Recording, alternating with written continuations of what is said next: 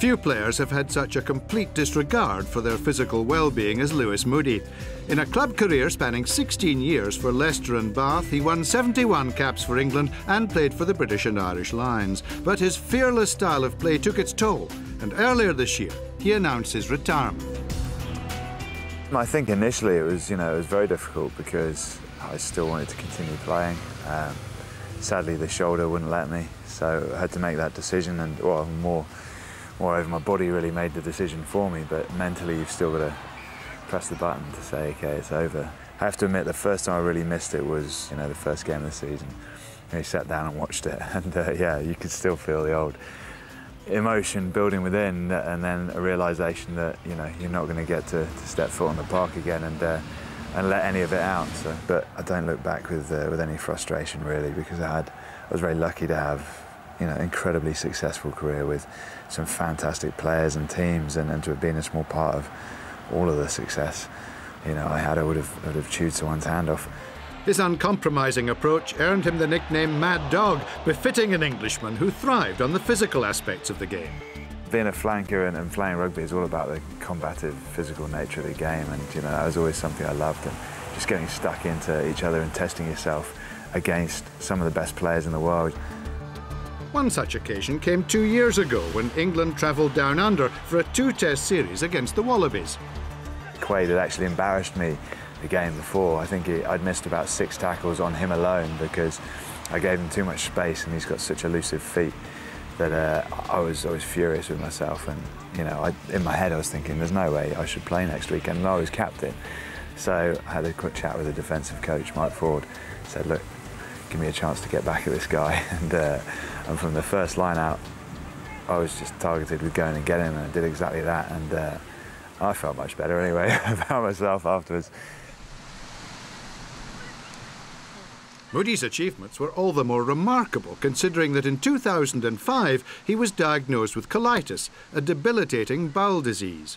I was losing a lot of blood every time I went to the loo, and the classic bloke thing, I waited about a month till I told anyone, and finally went and saw the doctor, and he very quickly diagnosed it with ulcerative colitis. And yeah, it was, to be honest, it was a bit of a nightmare those first 2 years, because you try and keep it quiet. As you said, I had a lot of injuries, and I didn't want this to be another reason for coaches not to pick me, or because there's every opportunity I might have to run off the pitch during a game because I need the loo, and it was a very debilitating disease, even to the point I lived 5 minutes from training, and I'd have to plan my route so that I could possibly stop 6 times just on the way, a 5-minute journey to get there. And I didn't speak about it with my mates or anyone really, bar my wife and my folks, for a couple of years. And as soon as you do start to talk about it, it becomes acceptable. It's just then something you deal with. You just have to get on with it, don't you? It's one of those things you overcome. A lot of people deal with a lot more severe illnesses and issues. So now I'm a champion for Crohn's and Colitis UK, and a lot of kids and people come in contact with me since I've spoken about it, and telling me their issues, and they're trying to help me, they want to know more, and so for me that's the biggest thing. Respected by his peers, Moody was one of the most successful players in the game. Twice winner of the Heineken Cup and 7 Premiership titles with Leicester, but the undoubted highlight came in 2003. Johnny Wilkinson may have kicked England to World Cup glory, but Moody's role in the build-up to that golden strike has often gone unnoticed. Lewis Moody coming on for England now. So I was lucky to even be on the field. Richard Hill, I think, got cramp, and Clive put me on.